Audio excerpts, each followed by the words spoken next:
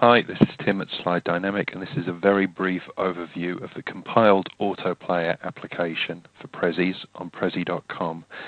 It creates a single flash file which you can load into Prezi, which in turn makes Prezi play automatically. You can control each of the transitions, whether it's the fade in, fade out, or the actual transition from one path point to another, and you can synchronize audio, all in one single file, which you can then upload to Prezi. The application is made of 3 parts in authoring mode, and you will need a certain level of knowledge of Flash in order to adjust this to your needs.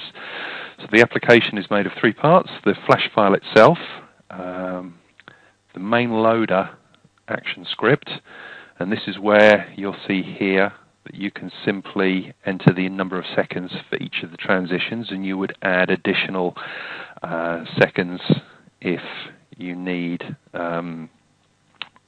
additional points, and so on and so forth. You can set these for each of the path transitions or fades, and subsequently, if you have a video, for instance, you could set one for the length of that video so it plays to its entirety. It starts automatically.